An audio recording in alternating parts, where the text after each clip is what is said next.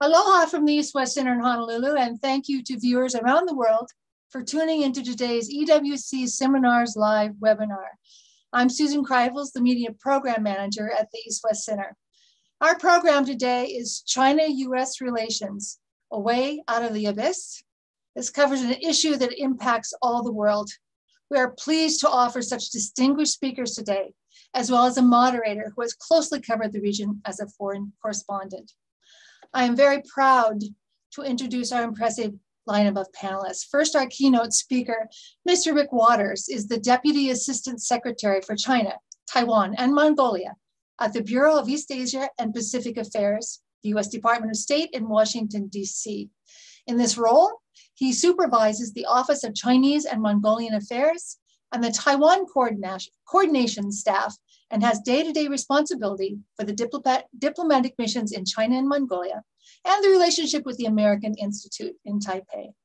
His previous roles at the State Department include Executive Assistant to Undersecretary of State David Hale, the Director of Office of Chinese and Mongolian Affairs, and political counselor positions at embassies Beijing and Islamabad and Consulate General Jerusalem.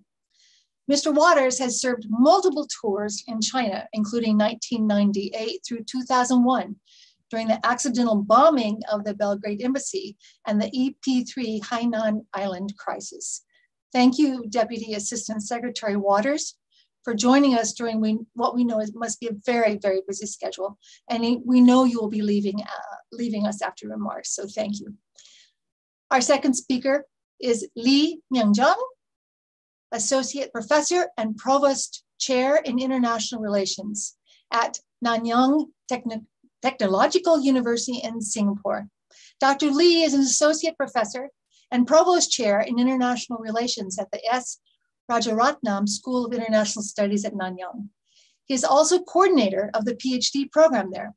His main research and interests include Chinese foreign policy, Chinese economic statecraft, the Belt and Road Initiative, Chinese politics, China-ASEAN relations, Sino-U.S. relations, and Asia-Pacific security. Dr. Li is the author, editor, and co-editor of 15 books, including most recently, China's Economic Statecraft, and an earlier book titled New Dynamics in U.S.-China Relations, Contending for the Asia-Pacific. Thank you, Dr. Li, for joining us. Sun Yun is a senior fellow and co-director of the East Asia program and director of the China program at the Stimson Center in Washington, D.C. Her expertise is in Chinese foreign policy, U.S.-China relations, and China's relations with neighboring countries and authoritarian regimes. From 2011 to early 2014, she was a visiting fellow at the Brookings Institution, jointly appointed by the Foreign Policy Program and the Global Development Program, where she focused on Chinese national security decision-making processes and China-Africa relations.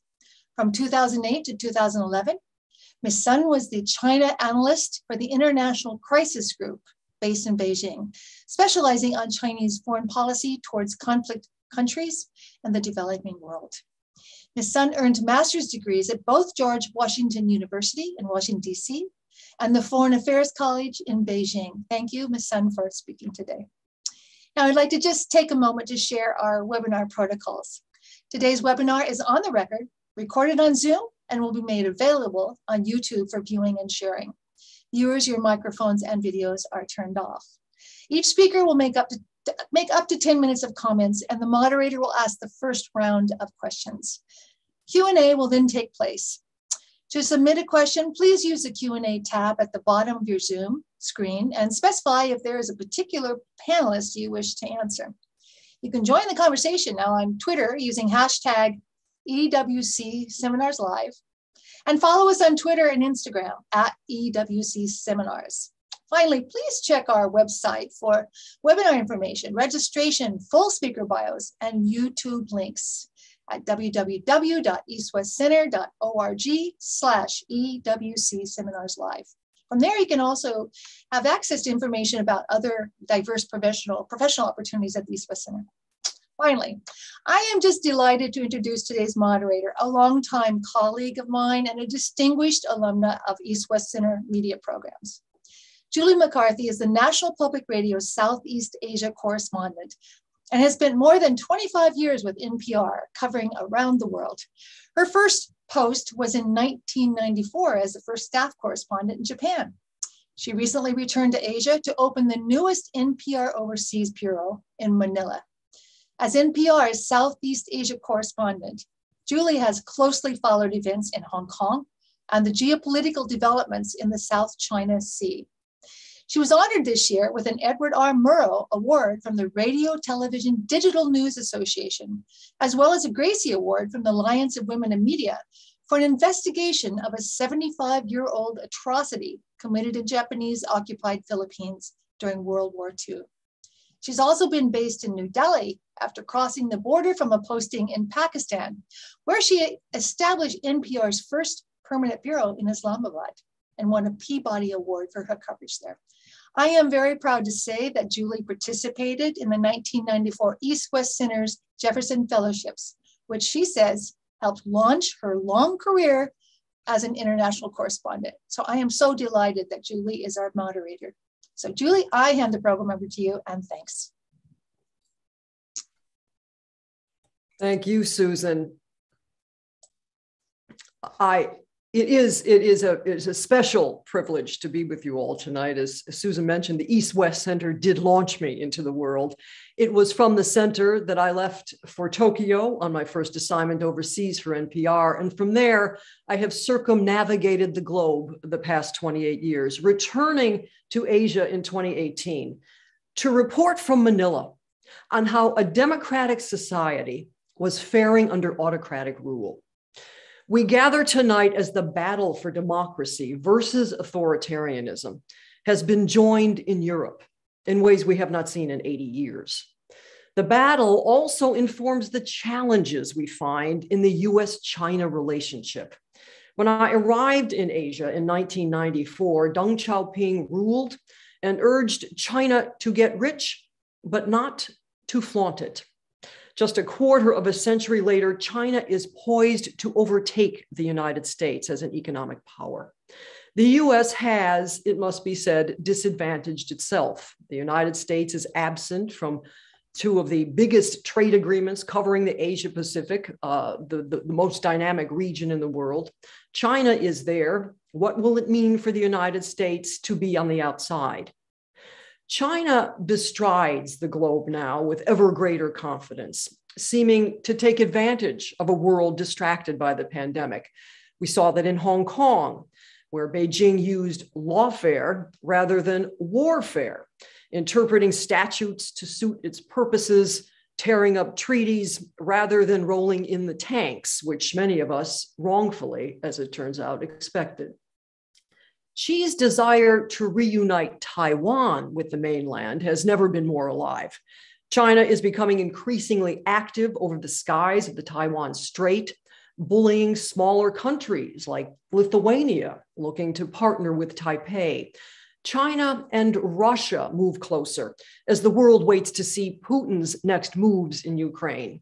What lessons is Xi Jinping taking from the Kremlin as he eyes the reunification of Taiwan?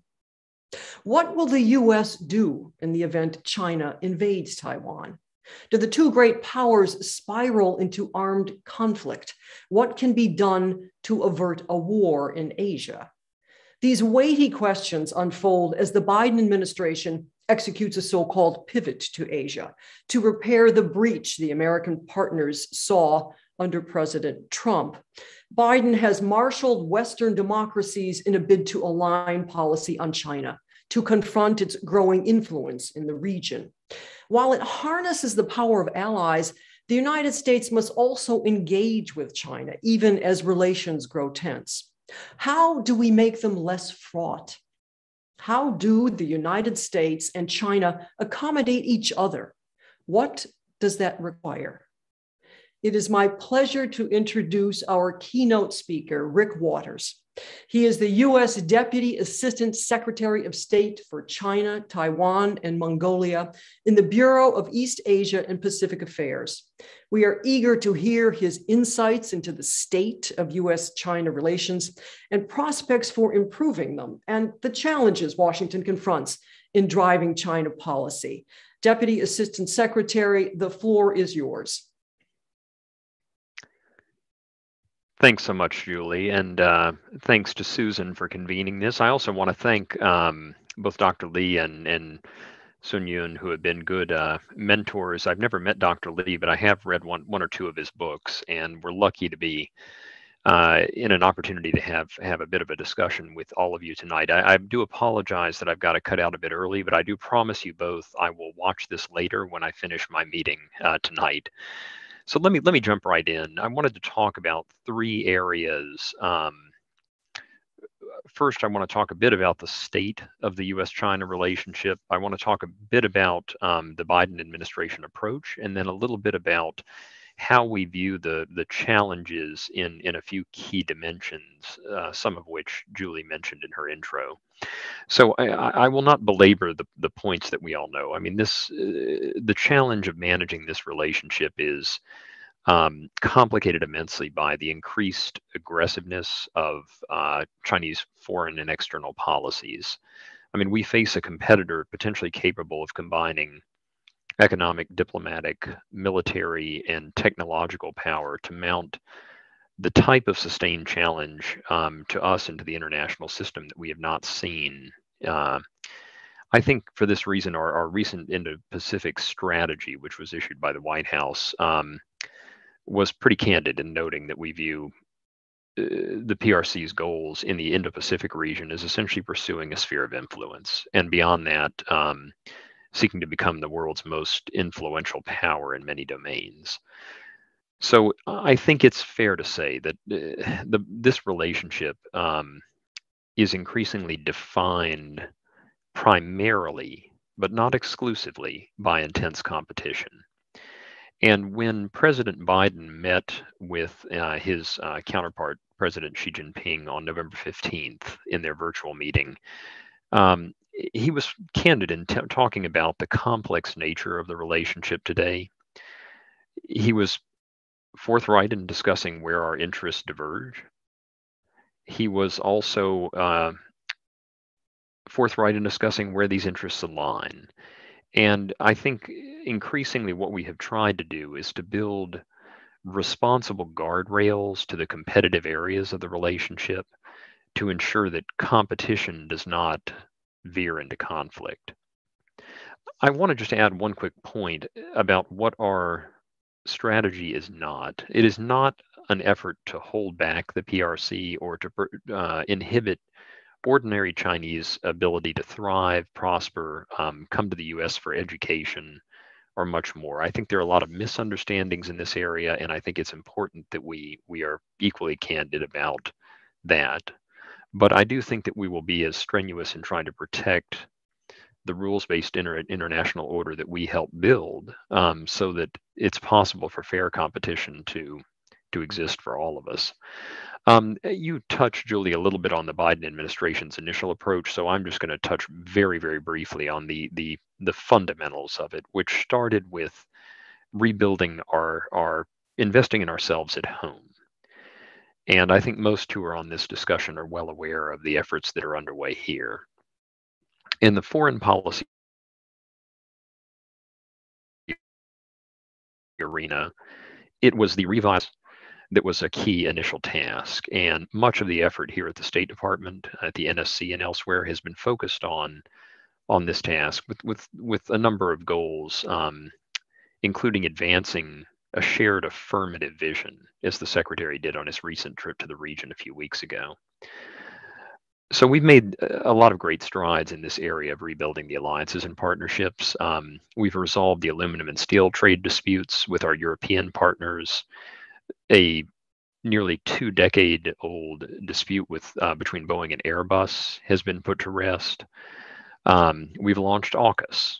We have strengthened the Quad, and We've worked with the G7 to find common ground in new areas, including removing forced labor from supply chains. So there's a lot of work going on to strengthen the alliances and partnerships. But I think with that as a framing element to the question that we posed tonight, I want to talk more about the ways in which we are managing this increasingly competitive relationship with the PRC. So let's look at a few key domains. I'll start with the diplomatic. I'm sitting here at the State Department.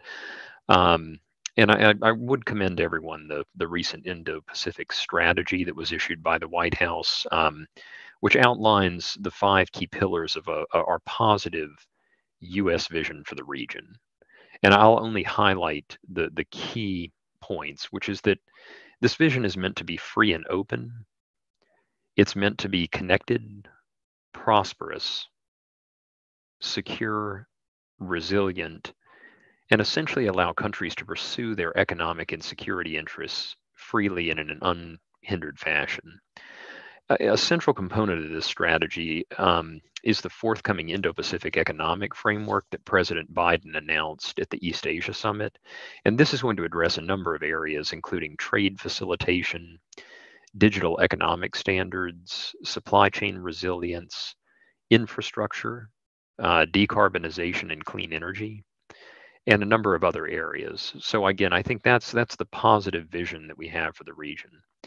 Now, with Beijing, in terms of our bilateral goals, I think some of what I mentioned already is really foundational. We've been very honest in talking about areas where our interests do not align or where we have fundamental disagreements. And I think you've seen, whether it's the Secretary and the President's discussions of the ongoing genocide and forced labor in Xinjiang, repression in Tibet, the ongoing erosion of autonomy in Hong Kong, or human rights and religious freedoms within the PRC. We're very honest about those concerns, and we've taken actions reflecting them. At the same time, we have a number of issues in the strategic domain where we've had to discuss both our concerns and how we manage them responsibly. And I think this was most recently the topic of discussions between National Security Advisor Jake Sullivan and Director Yang Jiechi when they met in Zurich late last year. But I will say, and I'll come back to this after we discuss the areas that are largely competitive, we do have areas of cooperation too, which I think it's important to bear in mind. Now, in the diplomatic realm, I've talked a little bit about our positive facing vision, a little bit about our relationship with Beijing. I will say in the UN and international organization space, we are very focused on the PRC's drive to reshape norms and to devote enormous resources to advancing domestic policies within the UN context. So again, that's an area where we've been very actively engaged and will continue to be going forward. In the economic realm, there is no doubt that this is a competitive area of the relationship. I'd commend to all of you U.S. Trade Representative Catherine Tai's speech last October, in which she outlined the key elements of our trade policy, and I'll highlight 2 main parts. One is that she talked about our longstanding concerns about China's state-centered and non-market trade practices, none of which were addressed in the previous administration's Phase 1 deal. And she said that we will use the full range of existing tools, and we will develop new tools to defend against these practices. Another key point she emphasized is that we will work with allies to shape the rules for fair trade in the 21st century. But I did want to talk a little bit about the economic realm beyond trade. There are many dimensions here, and I'll come to technology in a second, but I do think that economic coercion is an area in which we have increasing concerns, not just in the Indo-Pacific region, but when you look at the case of what happened to Lithuania recently and the PRC's response for a sovereign government's choice to implement the contours of its One China policy. We found that to be immensely problematic and have been working with the Lithuanians and other partners to develop a response. Technology, the third area, the third domain, is central to the competition with the PRC. Here, I would say we should have no illusion about Beijing's objectives, which are to undercut our longstanding technological advantages and to displace the United States as the global leader in cutting-edge research and development. I think we have to be honest about this. And we have been using the full breadth of authorities available to the executive branch to protect our economic and security interests. Here at State, I'll focus quickly on a few subsets of where we are doing a lot of work. We are focused on reducing the risk to the American people of PRC cyber activities. We are focused on defending an open, reliable, secure internet. We are actively advancing the setting of standards and norms for emerging technologies together with a number of allies and partners.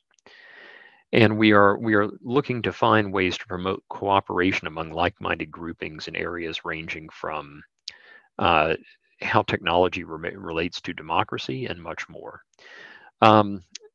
Last, I'll just touch on the reality that there is an ongoing and growing body of concern about the use of surveillance technology in the human rights realm.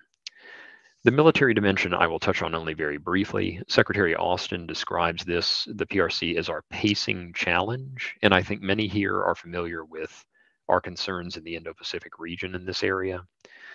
We also face challenges beyond the Indo-Pacific from PRC efforts to establish a more robust overseas logistical and basing infrastructure. And we're increasingly concerned with PRC and PLA activities in the realms of nuclear, cyber, and space. Finally, military-civil fusion is a challenge that is multidimensional because it can have implications ranging from export control policies to how we look at the questions of university funding and student visas. Our response in this area is equally multidimensional. And in the interest of time, I won't go into it in too much detail, except to flag one item that I would really commend to many of you. We don't always respond to military and security provocations in a symmetrical way. We have had a lot of really good work done to shine a spotlight on problematic PRC behaviors. And most recently, the department published a study on PRC excessive maritime claims in the South China Sea, which I would commend to all of you. It's on the State Department website.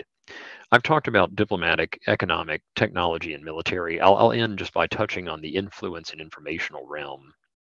And I want to make sure that I really do want to commend to all of you a speech today by Assistant Attorney General Matt Olson, who in this speech moved us away from the China initiative paradigm that was a policy of the previous administration to a new paradigm in which we're focused on nation-state threats from wherever they emanate in areas such as transnational repression and foreign malign influence. Now, obviously, China is part of this challenge, but it's not exclusively about China. And I'll let Matt's speech speak for itself. It's a very good explanation of the one element of the challenges in this realm. A second area is in the area of disinformation. And there's a lot of work going on here at State to combat disinformation. And then finally, I think we don't want to lose sight of the areas in which we remain convinced that our interests align and in which we are working very hard to find areas of common ground. I would highlight in this basket climate, where I think many are aware of the Glasgow Declaration that former Secretary Kerry reached with his Chinese counterpart. Counter narcotics, which is a very difficult area for many of us in America because of the impact of synthetic opioids on populations across the country. Here we have had some areas of cooperation with the PRC, including the change of their legislation 3 years ago to ban fentanyl as a class of drug. In the people-to-people realm, I don't want to sort of loosely bucket it anywhere, but I do want to emphasize that we have really worked hard here at the State Department to keep people-to-people channels open. We have issued over 90,000 visas to Chinese students since our visa services resumed in the middle of last year after a brief hiatus due to COVID. And there are other areas that are loosely cooperative, including in the energy security realm. But to sum it up, and I think this is what Secretary Blinken said when he was first confirmed a year ago, in this complex relationship, we'll be competitive where we should be, and we'll be adversarial where we must, but we will be collaborative in the areas where we can be. And that is the complex reality in which we exist. So Julie, thank you very much for the opportunity. I'll turn it back over to you. Thank you so much, Deputy Assistant Secretary Waters. You have provided a strong platform from which we can dive into tonight's discussion and hopefully spur some great conversation. Please, a reminder, submit your questions to the Q&A box at the bottom of the Zoom screen. But first, to help us better understand the state of US-China relations and how the two great powers might avoid miscalculations, we turn first to Dr. Li Mingjung. Dr. Li joins us from Singapore. As Susan announced at the top of this program, he is an associate professor and provost chair in international relations at the Nanyang Technological University. He says the US may need patience and a longer view on China's domestic politics as it impacts US-China relations. His main areas of research include Chinese foreign policy, Chinese economic statecraft, BRI, the Belt and Road Initiative, and Chinese politics. Dr. Li, the floor is yours. Well, thank you very much, Julie. And also, I'd like to thank colleagues at the East-West Center for hosting this event and inviting me. It's my great privilege to be part of this program today. And also, thanks to Mr. Waters for his excellent presentation, which was very illuminating. I'm sure we all understand that US-China relations are at a very crucial moment right now. And many observers worry that this relationship may slip into a new Cold War. And others believe that severe strategic competition may have already become the new normal, which poses significant challenges for both countries and their peoples. If we're talking about possible ways or approaches to save US-China relations from developing into full-fledged and all-round confrontations, there may be many useful perspectives that we can discuss. But today, let me just focus on one particular issue.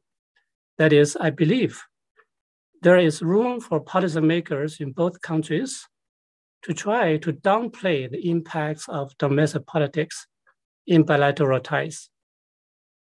I will particularly make the argument that it would be good if Washington could revisit its views and the policy towards domestic politics in China. For quite a while, in the past few years, many American political elites and policy pundits have been making the argument that US engagement policy with China in the past decades has failed to transform China and making China to become a more open, democratic, and pluralistic political system. This argument has been used to support the idea that the United States should now almost completely drop the engagement policy and adopt a strategic competition approach instead. At the same time, in the past few years, in the actual operations of bilateral relations, we've seen many conflicts between the two countries still stem from controversies involving domestic political issues in China, such as Xinjiang issue, Hong Kong issue, and other human rights issues in general. So clearly, ideological and political differences between the countries continue to serve as a negative factor, even as a filtering lens through which political elites in both countries tend to perceive each other. And we can perhaps even make the arguments that many other substantive issues, such as trade issues, trade disputes, and security conflicts in the Asia-Pacific/Indo-Pacific have been aggravated by these ideological and political differences. Now, my view today is that I believe there should be more realistic in terms of what foreign actors, including the US government, can do in influencing China's domestic political developments. At the same time, there may be good reasons for us to be patient and to be cautiously positive about the trajectory of China's political future. First, let's look at the big picture in Chinese politics.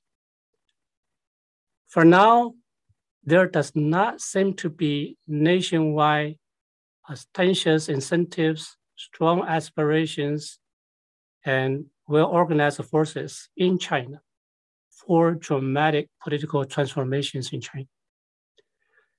Decades of economic growth has indeed enabled the Chinese political elites to take advantage of the economic benefits that the Chinese people have received for the purpose of maintaining, even consolidating their political legitimacy.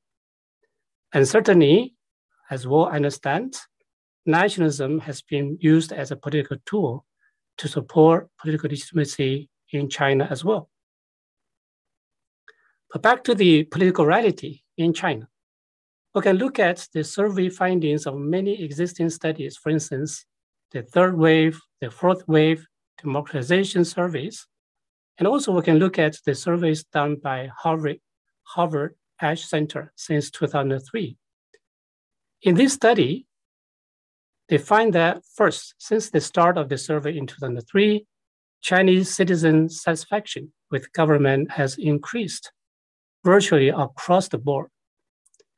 From the impact of broad national policies to the conduct of local town officials, Chinese citizens rate the government as more capable and effective than ever before. Interestingly, more marginalized groups in poorer inland regions are actually comparatively more likely to report increases in satisfaction. So that's Harvard Ash Center's study.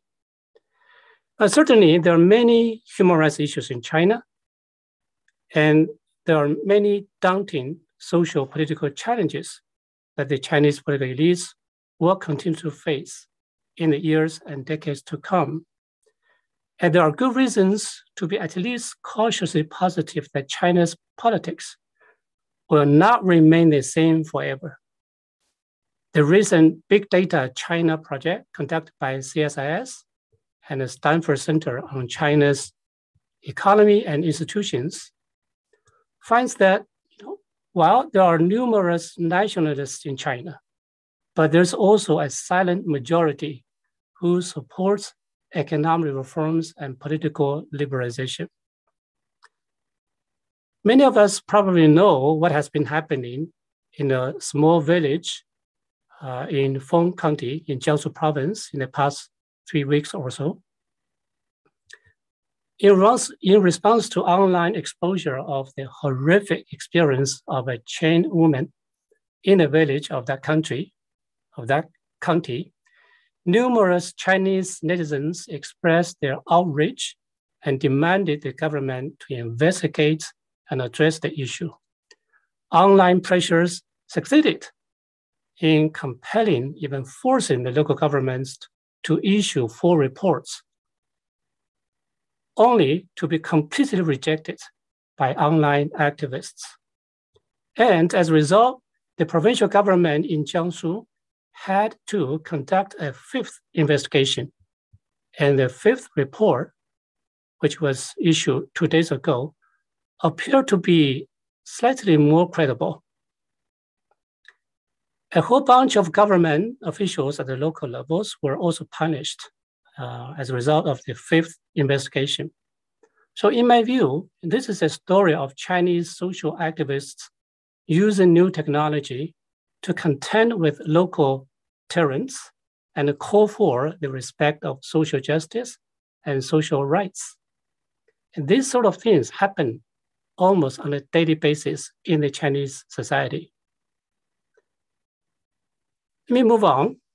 I will also make an argument, which might be controversial, to say that too much US intervention in China's domestic politics may actually not be helpful in changing China politically. There is a fundamental challenge for the United States. That is, there appears to be some moral contradictions in US-China policy. The reality is that when there are so many deep geopolitical and security conflicts between US and China, and when most Chinese people believe that Washington's security policy in Asia is aimed at containing China, the rhetoric that US intends to help or shape China's domestic politics for the good of Chinese people, at least to some extent, loses appeal in the Chinese society. In recent years, under the background of deteriorating US-China relations and in the context of US pressures, suppressions of China's high tech, we've seen very significant growth of anti-US sentiment in the Chinese society. One can certainly argue that this anti-US attitude has a lot to do with government propaganda in China, and I would fully agree with that. But government propaganda is not the whole story. There is fairly strong bottom-up backlash against some of the US policies in recent years. Such social atmosphere in China has created a situation which objective views about US political interference in China, mostly from those Chinese public intellectuals, are criticized in the Chinese society as betrayal of Chinese motherland. Chinese public intellectuals, many of whom have been urging and calling for political reforms and political liberalization in China, are now marginalized and even stigmatized, and they keep quiet. To sum up, I have tossed out a few thoughts for discussion. I understand the enormous difficulties in putting these ideas into practice, given the manifest destiny traditional mindset in the US and the complicated politics in the US and certain complications in international politics. In any case, what I'm trying to suggest is the question that I think may be worth pondering. And the question is whether and if the US can pursue a more balanced policy in response to Chinese domestic politics so that we can reduce a little bit of instability in bilateral ties. With that, I conclude my presentation and I welcome your questions. Thank you very much.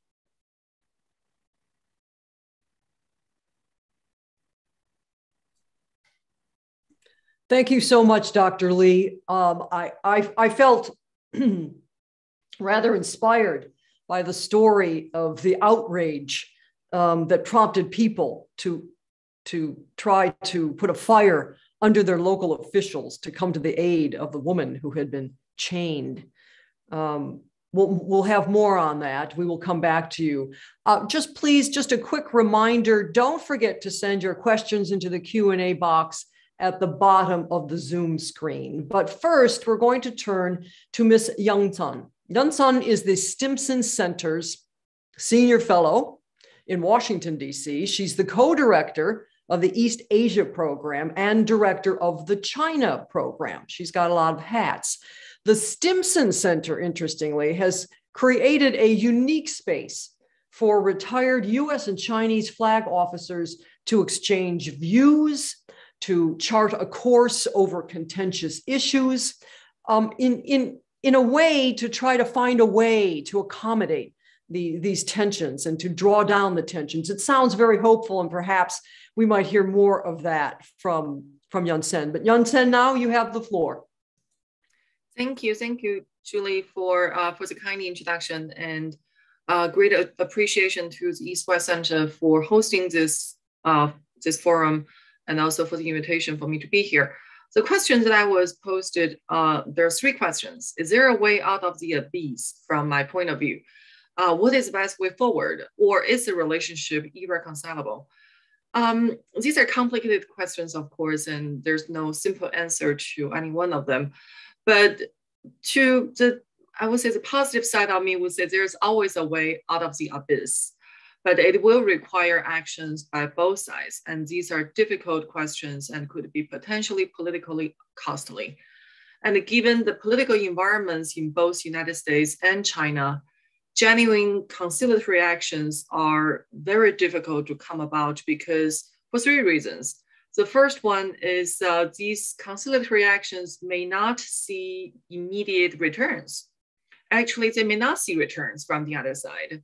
That reciprocity may not be there, which means that the lack of return or the immediate return will be politically problematic for the leaders who need that immediate return for political credibility and also for domestic popularity, if you think about the US election cycle. And furthermore, individual actions taken by either or both sides may not be sufficient to move the general atmosphere and to change, or in this case, reverse some of the trends that we're seeing in the US-China relations in the past 4 to 5 years. For optimists, one path forward is to look at the achievement from 50 years ago. And this week, we just celebrated the 50th anniversary of Nixon's visit to China, which opened the door to US-China rapprochement, which arguably played a role in expediting the ending of the Cold War. And during Nixon's visit to China, the Shanghai Communique was signed, which has served as a fundamental document for the normalization of the bilateral relations. So if you are optimist, you could say that the leadership, the bravery, and the courage demonstrated in these cases are necessary and indispensable to move this relationship beyond the current quagmire that we're seeing. So it is a spirit to disagree on almost everything, yet still try to charter a path forward. This has been done before 50 years ago. Arguably, the political context back then was completely different, but it's not impossible. But for pessimists, the path forward is also there, but albeit a much less heartening path forward, which is the 2 powers will continue on their current trajectories, and they will come to the brink of a collision. And only by then will they have the political will and also the political desire to come to sit down and negotiate a peaceful coexistence. So the example here is the 1972 Incidents at Sea agreement between US and Soviet Union. Basically, when the 2 powers realized that if they continue on their current course, they're going to end up in a major collision. They will want to come together and talk about guardrail and talk about a rule of engagement that will help them to avoid that conflict. So as you can see, for the optimists, there's a way forward. And for the pessimists, there's also a way forward, although the level of risks and potential risk for military confrontation is vastly different between these 2 approaches. Between US and China, there are plenty of issues that the 2 powers could focus on and cooperate on. We see nuclear non-proliferation issues like North Korea and Iran. We see global common or global non-traditional challenges such as climate change. We see regional crises such as in Afghanistan, in Myanmar, even including the Ukraine issue as we're seeing today. Cooperation between US and China will generate significant benefits and impact for the world. And the lack of that cooperation is not going to help in expediting the solution of any of the issues mentioned above. There are convergence of interest on the global level, but on the bilateral level, there are many divergent interests that are the anchor of the strategic competition between US and China. Especially if we look at the approaches on the tactical level, if we look at the approaches the two countries have taken, they're also exactly the opposite. Washington's approach is what I call the issue compartmentalization. Have a clear strategy that compartmentalize different areas of the bilateral relations. So Secretary of State Blinken made the famous quote that the US approach to China will be competitive when it should be, collaborative when it can be, and adversarial when it must be. So with this logic, US will seek to compete vigorously with China in all domains, and at the same time, actively prepare to counter Chinese security threat, especially in the West Pacific. But based on this policy design, these competitive aspects of the US policy does not preclude cooperation. And on issues from climate change to regional challenges, the US does see converging interests with China and seek cooperation as feasible and desirable for both countries. But this approach also creates a lot of confusions and confoundment in China. Chinese have been grappling with what they perceive as a US inconsistency and self-conflicting approach, because for them, how could Washington see this compartmentalized approach as feasible? The competitive nature of the bilateral relations is not only toxic, but also determines that the two countries will seek all possibilities to gain an upper hand, which means that the diverging interests overwhelm most, if not all, converging interests between them. So for Beijing, the panacea of managing relations with US has always been issue linkage versus Washington's issue compartmentalization.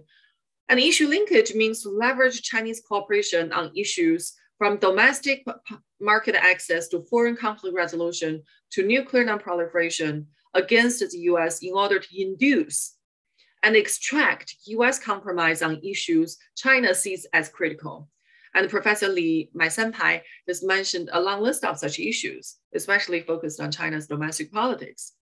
And the Chinese mentality is, if US wants something from China, it must reciprocate and meet the Chinese demand on other fronts. When issue compartmentalization meets issue linkage, apparently these two completely opposite approaches are probably the most important origin of the stalemates that we see today. While US sees competition and cooperation on separate tracks and are processed independently from each other, China sees everything as connected. So regardless of issue compartmentalization or linkage, neither US nor China can force each other to accept this approach to the bilateral relations. As such, I'm afraid the stalemate will continue. If China is unwilling to cooperate, US might have to abandon that track eventually. And that will push the competition and even confrontation to the front line. And it may not be the most healthy and responsible competition that people have desired, but then we go back to the original speculation about the optimist approach and the pessimist approach, that eventually there is going to be a way out. I'll stop there. Thank you very much. Look forward to the discussion.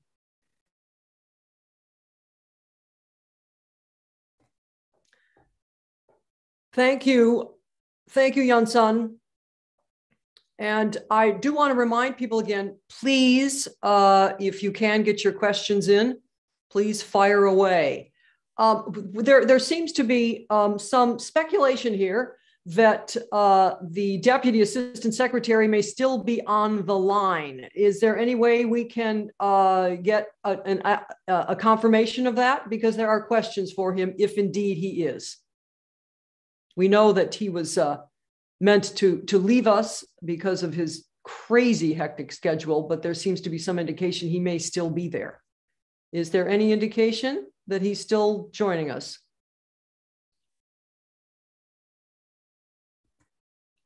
Not yet.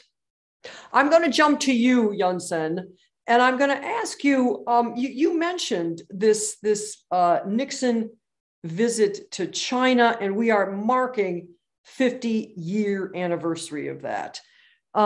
Nixon goes to China. He and Chairman Mao agree to disagree, and it changes the world. What is wrong with that approach today? What is preventing that approach today? Any reason it cannot work today? How do the U.S. and China accommodate each other? What does it require? Are they up to it? Are these two sides up to it? That is a terrific question. Thank you, Julie. I would say the one thing that has changed fundamentally is the structure of the international system. We all know that back in 1972, while China was worried about the Soviet invasion of China.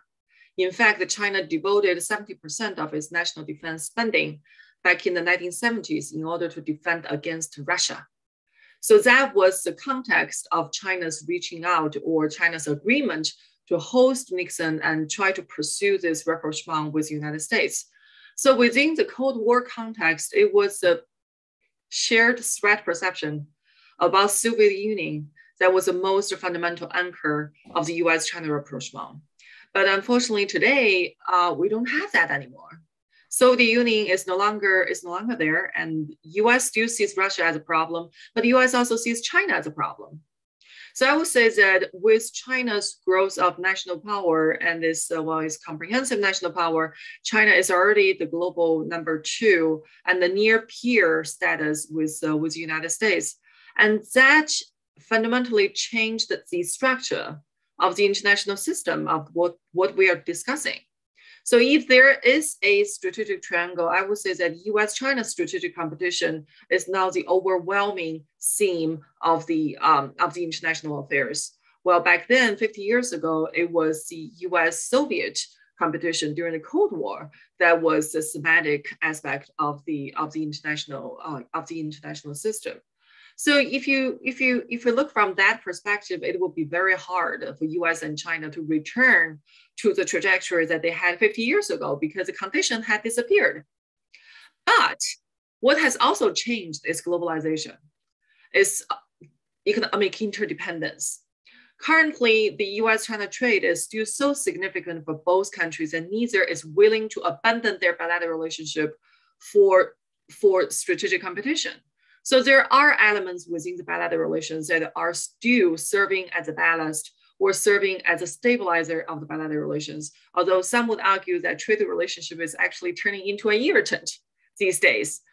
There is no easy answer to this question, and there's no easy answer out of this quagmire. But I think both US and China realize that this is uncharted territory. And the two countries have never been in this state before. So it requires a lot of new adventure and new exploration for the two countries to find a comfortable status for their peaceful coexistence. Thank you. Thank you. Dr. Lee, I have a question for you.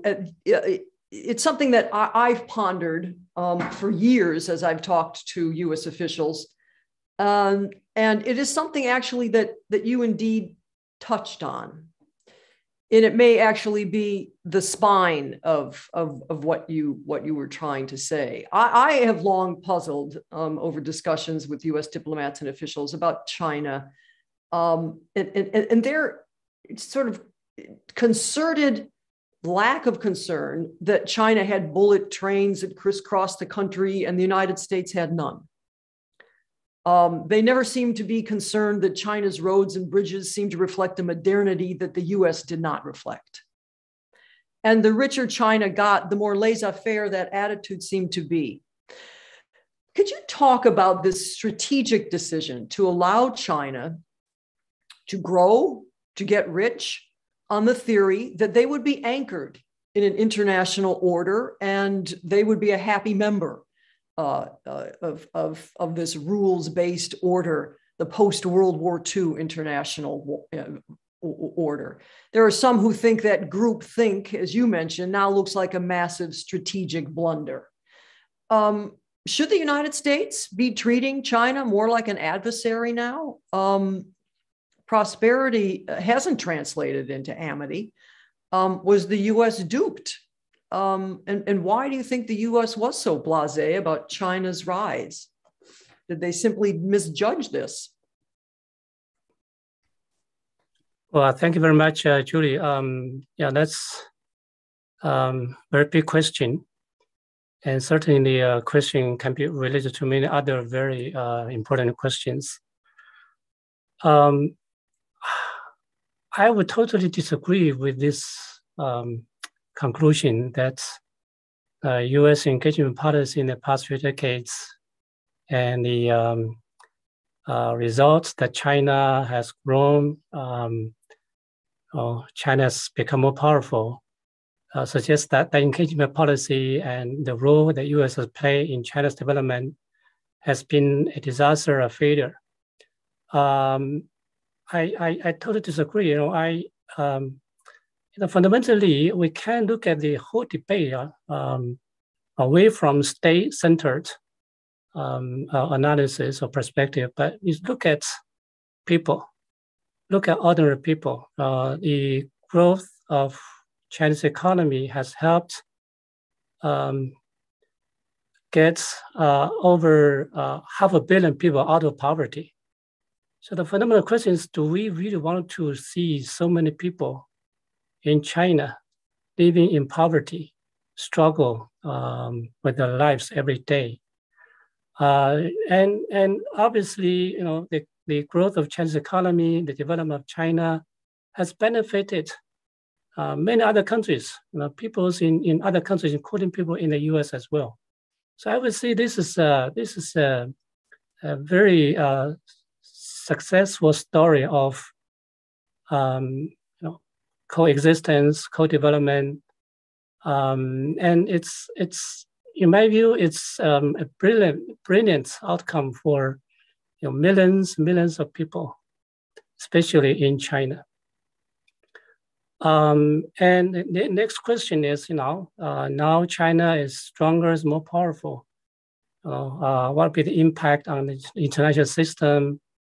All the rules and norms that we talk about. Well, certainly you can easily find a lot of facts to say that China has been violating international rules and trying to create new rules and norms that may not be agreeable to some countries. But you look at the big picture and look at the macro level. I would say the process of China developing its economy, China growing, has been accompanied by another process of China joining the world, integrating into the global system. And by and large, we see this enormous transformation of China because of China's participation in international affairs, international institutions. And a lot of these criticisms, a lot of the observations of China's lack of compliance with or insufficient compliance of international rules and norms can be explained from different perspectives. There are some areas where you see China's outright opposition, rejection of some of the values and norms, for instance, human rights, and in some cases, humanitarian interventions. But you look at other areas, you see a China that is more compliant with international rules and norms. On trade, finance, investments, by and large, I see the compliance part of China's participation in international activities is probably more obvious than the non-compliance, obstruction, and disruptive role. But again, I guess it all depends on how you look at all these facts. And so My view is that I think engaging China, encouraging China to continue to be active participants in international affairs, international institutions, is still a better way, a better approach. Leaving China outside, marginalizing China, isolating China, or confronting, I think it will probably create even worse outcomes. Yeah, back to you, Julie. Thank you so much. Thank you, Dr. Lee. I think it really does come down to this big question about how do we square this circle about what the West views as democratic values and a different view of how the world ought to be governed or organized. How do we square that circle? It seems to be the biggest, it's the 800-pound gorilla in the room in many ways, isn't it? I want to turn back to you, Yan-san, because of what's on everybody's mind. Many people across the world today are anxious about events in Ukraine. You have actually written about Ukraine and its the view from Beijing. You've written on the Ukraine crisis, Beijing's support of Russia and its limits. Why do you think Chinese policy makers, the policy community, was surprised, as you have said, that Putin actually followed through on his threat? Thank you, Julie. If I may, I'd like to just first follow up on the question that you raised with Professor Lee. Well, I think from the Chinese perspective, and this might sound like propaganda, but I do see there's a bit of a truth to it, which is that given the different history, different culture, different background, and the vast diversity of the world, there cannot be just one system that fits all. And the Western democratic value may not be a universally true and universally applicable value for all the countries despite their differences. And I think Chinese would argue that, well, as an Oriental culture, as an Oriental country, with a very different historical background, that China may not adopt the same political system. This is not to say that the authoritarianism is necessarily the best way to go, but I think it does reflect that there are different views. For example, you're in Manila and there is election, but when we look at the quality of the election, and look at the quality of the democratic system, I think there could be different diversified judgment as for what works the best. So this is not to defend China's position. This is just to say that, well, the Chinese will say that, well, for democracy, you should allow for different views and different political system to exist, right? And there's not one universal truth. So I work on this issue quite a bit, especially in China's relationship with authoritarian regimes. So this theme comes up constantly. And this is not necessarily dividing the world into good and evil. And just like when we look at China and Russia, there is a little bit of, I would say, political sympathy and even a political empathy between Beijing and Moscow when they look at their political system and how they're being portrayed and being marginalized and being criticized and condemned by the West. So I think that political empathy between Beijing and Moscow does form a pretty important foundation of their alignment, because we're talking about regime survival. We're talking about the legitimacy of the regimes. And this is always the most sensitive issue for the for countries like China and Russia. But then coming back to the Ukraine crisis, and for our work at Stimson, we host roundtables, private dialogues, track 2 dialogues all the time. And in the past 12 months, I have had at least a dozen conversations and meetings with the Chinese side about the issue of Russia, including 4 over the past months.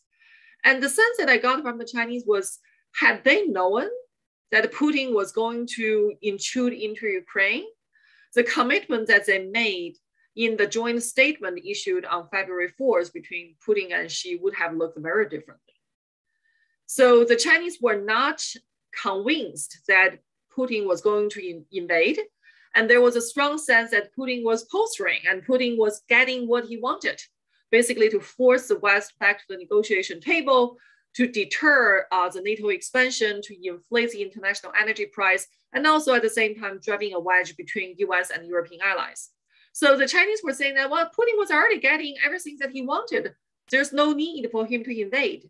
And when the US presented all the intelligence that Russia was indeed preparing for an invasion, the Chinese reaction is no. Colin Powell also presented his evidence at the UN Security Council that many years ago about WMD in Iraq, and that turned out to be fraud, to be fake. So I think this assessment in Beijing contributed tremendously to the fact that China was caught off guard by Putin's intrusion into Ukraine. I think that also says a lot about the quality of their alignment, which I still do not call alliance because there's no mutual defense between the two. But when we talk about the authenticity, the sincerity, and the quality of that alignment, I think this is a quite good example. Thank you. That is a fascinating insight into how Beijing thought things were going to play out versus how they actually did play out. Staying on this question, Dr. Lee, we're going to turn to the audience questions now. And here's an interesting question for you, striking off on what Yun-Sun has just said. How likely is a Chinese invasion of Taiwan, especially if Putin and his full-scale expected attack on Ukraine, the potential of a full-scale attack on Ukraine succeeds? How likely is a Chinese invasion of Taiwan, especially if Putin's full-scale attack, as expected, on Ukraine succeeds? Conversely, if Russia gets bogged down in Ukraine, do you think that would persuade Xi Jinping to stop, think, and refrain from aggression against Taiwan at this point? Well, thank you very much for the question from the audience. My immediate response is that I don't think the Ukraine incident, the Ukraine issue, is going to have any significant real impact on Beijing's decision-making with regard to the Taiwan issue. I'm just doubtful. If you're talking about in the perspective of Putin, Russia, getting into the protracted trouble in Ukraine, and there have been many such stories. U.S. failure in Afghanistan. Right? Does that serve as any sort of inspiration, any clue for China's policy towards Taiwan? I doubt. The only slight impact I can detect is weak, even moderate responses from U.S., from European countries towards Russia in the current context of Ukraine, and if the situation further deteriorates, may be interpreted by policy elites in Beijing that U.S. and U.S. allies are just bluffing in the context of East Asia, in the context of Taiwan. But again, I don't want to read too much into this sort of interpretation. And the whole issue of Taiwan and how Beijing is going to act in the future will very largely, almost exclusively dependent on China's own assessments of its power versus the U.S. and all other political consequences and domestic politics, et cetera, et cetera.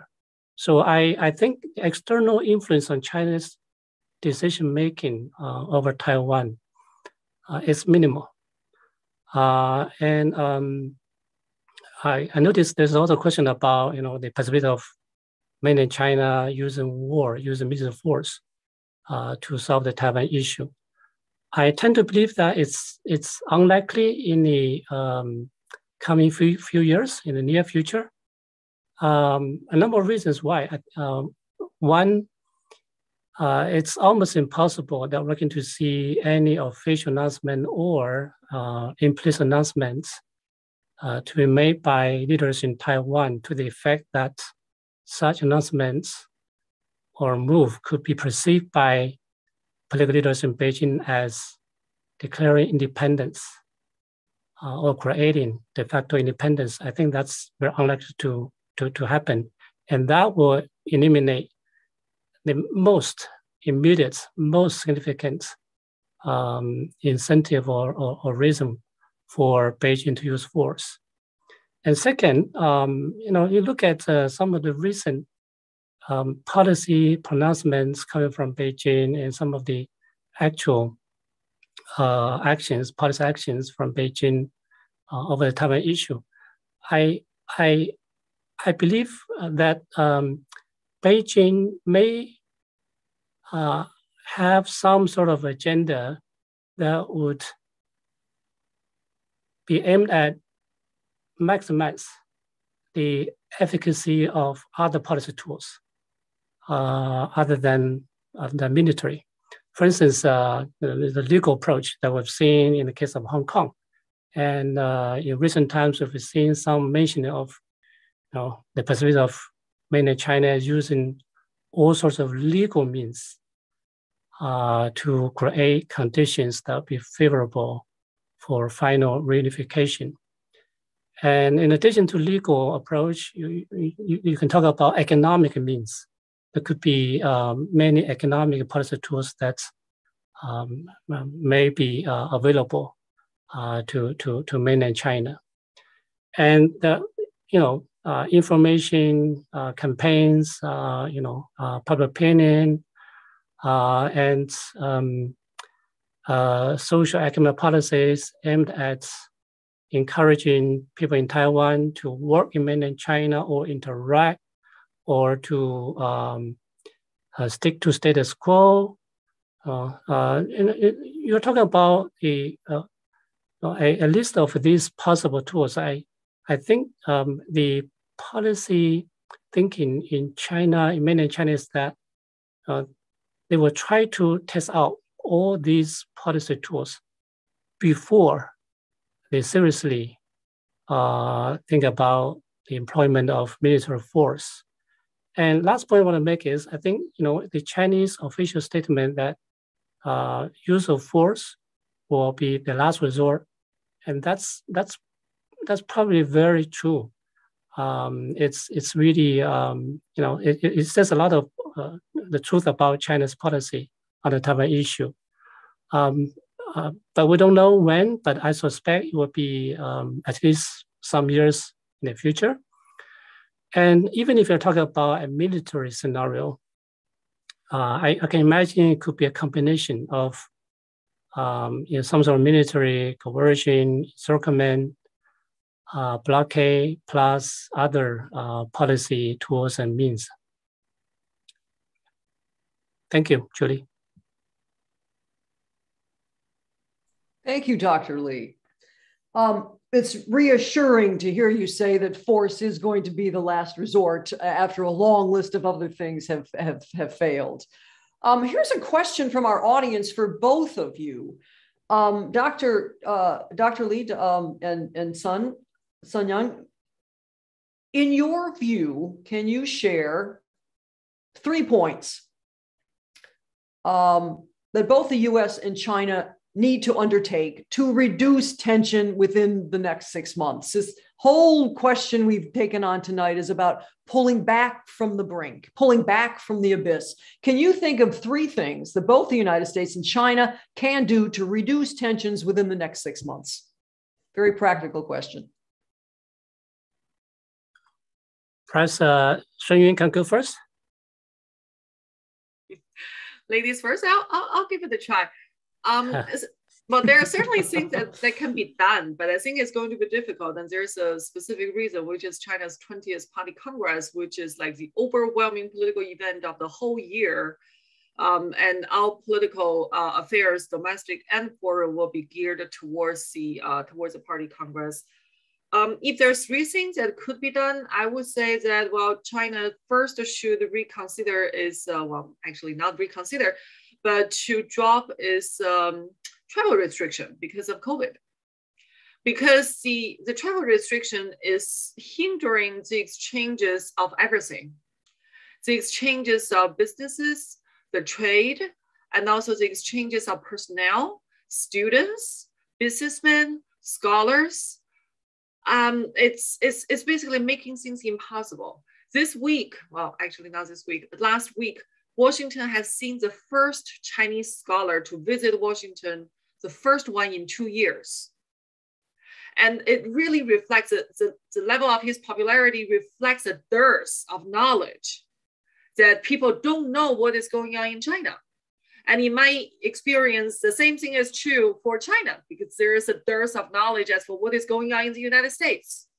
So in order to rescue anything, to save this relationship, we need to resume the normal communications between the two countries. And I think the travel restriction is going to be the first one, major obstacle for that to happen. And second, I don't know whether this is feasible or not, or if the timeline even allows, and Des Waters probably knows this much better than I do, which is the senior top leader diplomacy. When the top leaders meet, they cannot decide on everything. But in order to create the positive atmosphere for their meeting, the two governments will have to think of ways to at least make sure that the senior leadership summit will go smoothly and there are concrete deliverables to reflect the progress. So not sure how feasible that is given the COVID and the 20th Parties Congress. I think those the senior leader summit diplomacy probably will help as well. And the third, more practical issue, I think US and China need to come together and talk about Russia. Because with the invasion to Ukraine, invasion of Ukraine becoming increasingly possible, and we are looking at Russian troops rallying themselves along the border. This is the first time that the world is seeing the real possibility of a major war after the end of the Cold War.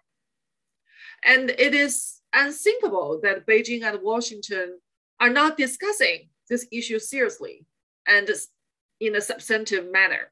I mean, yeah, Blinken and Wang Yi had a phone call 2 days ago and they talk about issues, but it seems that the Russia and Ukraine crisis is not receiving enough attention and prioritization from both sides. Very interesting, very interesting. Last suggestion is really spot on, I think. Dr. Lee, this is going to, I'm going to put forward the moderator's prerogative here. I'm going to ask you to name 2 key points in which both the US and China need to reduce tensions within the next 6 months. So we've just got a lot of questions and we want to get to them. Thank you. Sure, okay. Well, a lot of the tensions, a lot of the distrust that have emerged in bilateral relations in recent years can be traced to some of the rhetorical things. Well, certainly these are not purely rhetorical. Some of these things have, substance and relate to some of the facts on ground. But I suspect there's a need to moderate some of the rhetorical statements or some of the terminologies that have been used. Here I'm talking about things like a genocide, forced labor. A few weeks ago, I published a commentary in a newspaper, and in that commentary, I suggest that the U.S. and Chinese officials could have some sort of discussion on the terminology of foreign policy from strength of power. That phrase has been used many times by U.S. policy makers and senior officials. In the commentary, I explained that this particular phrase has been interpreted by Chinese officials in an entirely negative manner. We know when Americans use this phrase from a position of strength, actually also meant doing things domestic in the U.S. to make up some of the policy loopholes improve some of the things inside the U.S. education infrastructure, etc. But purely from the Chinese perspective, this is a show of completely show of muscles. This is a intimidation against Chinese, and this telling China and Chinese officials that we are powerful and we're going to use force or use power to make whatever U.S. wants China to do. So a bit of exchange on this sort of thing. What do you really mean by using certain rhetoric would be helpful. And here, a moment ago mentioned in the genocide, really it doesn't help to use this terminology to describe what has been happening in Xinjiang. It's certainly an exaggeration of some of the policies that have taken place on the ground in the region, and it's an exaggeration of the reality. Forced labor, I have sort of like a personal experience. In the 1990s, thousands of peasants and farmers in Sichuan province, Henan province, would travel to Xinjiang during the harvest season of cotton, 2 months, 3 months. And it's actually very profitable. They could earn an income during those 2 or 3 months working on the cotton field in Xinjiang. And that would be equivalent to a whole year's income that the American workers would earn in Shenzhen, other cities in the coastal regions in China. And we know this, manual labor picking cotton has, back then in the 1990s, although now machines do the job right now, used to be done by a lot of peasants from the Midwestern provinces in China. And we can talk about some of the nuances, if we want to discuss forced labor, for instance. But what I'm trying to suggest is that I think, what language we use, what terminology phrase we use, it's always better to be more accurate and closer to reality. So that would be one. And second, I think, if you talk about the 6-month time frame, I think there's a need for more frequent exchanges between the Chinese think tanks and American think tanks. We know in the past years, such exchange, such interaction has slowed down, to some extent has been suspended. And this is very, very important because we do need these policy analysts and policy advisors to be involved in good discussion on issues like Indo-Pacific, the Taiwan issue, and the AUKUS, and the Ukraine crisis that's going on right now. Yeah. So those would be my 2 points. Thank you very much. I keep hearing the question of nomenclature. Nomenclature has to be finely honed, is what I hear you're saying. It cannot be inflammatory. But there is a bedrock concept that has grown up since 1995 in Beijing itself at the Women's Conference, when Hillary Clinton, to much ecstatic applause, said human rights are universal rights. And that seems to be at issue here in this discussion here tonight. Human rights may not be universal rights in a different system. And again, we're back to how do you square the circle? Either human rights are universal or they're subject to however you want to determine a human right. And which leads me to this question. This is from the audience, and this is from this is directed to Sun Young. It says, Sun Young comes close to, this is the audience member, Sun Young comes close to saying democracy is not for Asians. What about Taiwan? And is it reasonable outside of party propaganda to suggest that China has put forward its own legitimate form of democracy, in quotes? That's a lot. That's a terrific question. But first off, on the issue of the human rights, well, human rights is universal, but what constitutes the most important human rights? I think that's subject to debate. And for the Chinese, I think they would say that collective rights of the nation is probably more important. Well, that's at least what the government has been saying. But the bottom line is what constitutes the most important human rights is subject to the interpretation of that country or that people. And it's not something that can be imposed by another country on China and say, well, these should be your most important human rights. And therefore, China should adopt certain international criteria, or in the Chinese view, Western criteria. So I'm not saying that the Chinese justification is correct, but I'm saying that there are different interpretations in China. And until we could answer the questions related to, human rights is universal, but is the right to survival or the right to development the more basic human rights? And what if some people would say that the collective rights is more important than individual rights at a given historical moment? Again, I think these are debates in political science that probably deserves more exploration. So let me re-emphasize. I was not saying that democracy is not for Asians. I said, depending on the different historical experience, country could choose to have political system that is not democratic in the Western view or according to the Western criteria. So countries may not accept that the Western democracy is a universal value, and that should be allowed.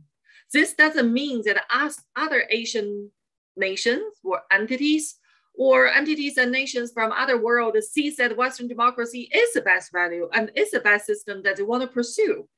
But this does not exclude the possibility and the reality, I would say in this case, that some country may say, well, maybe this is not our path. And it's not about whether this is an Asian country or not Asian country, but this is about, well, if you think about the Chinese political system, I would say that the political popularity, no matter how it is based on the manipulation of public opinion or patriotism of nationalism in the Chinese society, the political popularity of the current Chinese regime is pretty high. And of course, we outsiders could also dispute that, well, these numbers are all fabricated. But then again, we go back to the earlier question that how do we know? I don't think that we know. Okay, we have about 2 minutes, and I'm going to divide these between Dr. Lee and Yu Yun-sun. Dr. Lee, here's a question for you. Recently, there has been an increase in self-censorship from U.S. institutions, businesses, sports figures when doing business with China. Can you give your thoughts on how this is affecting the soft power of the United States, and if you think this will have an impact on the overall state of U.S.-China relations? What's going on here? Well, thank you, Julie. We are aware of some of these things. Indeed, education institutions and business entities in foreign countries, including those in the U.S., are now under increasing pressure from China, from Chinese authorities, not to engage in certain activities, not to say anything. On some issues, there's pressure, on these entities to choose side. It's a reality. I mean, it happens in the current context of intense tensions between U.S. and China, in the context of a lot of negative interactions between China-U.S. involved in all these political issues. I'm not sure I can give a good answer to the question, what impact we're going to see for U.S. soft power. But certainly, in my view, this is not good for China's soft power, right? In fact, many scholars will say this is not the illustration or use of soft power. It belongs to another category of use of power, sharp power, or coercive power, whatever. I'm going to interrupt you right there, Dr. Lee. There's Sure. one more Thank question. you very much. We're running out of time. Thank you so much. This one I'm going to give to Sun Young. It's an important question. Was President Trump's withdrawal from the TPP, the multilateral trade agreement, a mistake? Obama envisioned it as part of a tool for containing China's influence, but many Democrats, including Sanders and Hillary Clinton, opposed it. Was it a mistake to pull the United States out? Maybe not for political reasons, but more for economic reasons. Well, as a traditional policy answer, the answer is going to be, well, it depends. It depends on who is asking, and it depends on which angle that you're trying to make the judgment. That from I would say, a foreign policy perspective, and from the perspective of effective competition with China in the Asia-Pacific, with Indo-Pacific region, yes, pulling out means that the US is no longer there. And China is able to manipulate RCEP and make sure that countries in the region will accept the China-dominated framework instead of a US-dominated, or at least a framework with US participation. But on the other hand, I would also say that, well, there is a reason that Trump pulled out of TPP. And there's a reason that even with Biden administration, we're not seeing the United States returning to TPP. So this is not just a Trump problem. The problem here is that, well, we do have domestic protectionism, and we do have domestic political constituencies that are standing to lose in a more free trade environment. So these domestic political concerns are the fundamental origins of the US withdrawal from the TPP, and also why Biden administration is not returning to it. So I think these questions, again, these are complex questions that all questions have the origin, right? So we cannot just say, well, this is a bad decision, well, this is a good decision. Well, we will say this is a decision with a reasonable cause. And there is a specific political origin to it that unless and until we address that political origin, we will not be able to just easily declare that we're returning or we're not returning. Thank you. Thank you so much. Thank you, Dr. Mingjung Lee and Yun Sun, and terrific audience participation tonight. Great questions, insightful answers. Thank you so much for joining us. I hand this back to Susan Kreifels.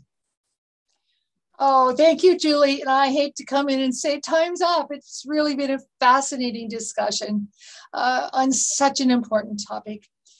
Thank you, Deputy Assistant Secretary Waters, Dr. Lee, Sun Yun, and Julie for speaking in our program today. It was really your significant backgrounds and your expertise on the topic means it's a very rich, diverse, and informative program on one of the most important issues facing the world today. So thank you so much. Thank you as well to our viewers for attending today's EWC Seminars Live. We hope you will join us at our next one. Please check www.eastwestcenter.org/EWC Seminars Live for information, and we will be sending announcements. Finally, to everyone, mahalo and aloha from the